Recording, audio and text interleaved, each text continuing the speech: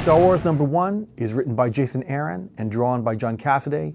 It's a dream team. It's our A-list. We're bringing out our big guns to tell this story. The series picks up a couple of days or a matter of weeks after the end of the original Star Wars, after the Death Star was blown up. The rebels have just landed the biggest victory they've ever had. In our book, they're pressing their luck. They're going, great, we're on the rise. Let's attack again while we have them off balance. We're very happy to have Star Wars returning home.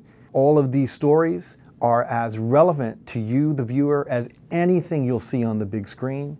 Every time I read a script, I get so excited. It's just like watching the movies all over again. It follows that original cast, so it's got Luke Skywalker, Han Solo, Chewbacca, Princess Leia, the droids, Darth Vader, everybody you remember from those original films.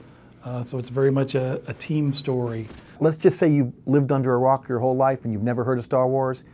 You're going to know who these characters are right out the gate. But if you've seen a Star Wars film, a cartoon, or what have you, you're going to love this book.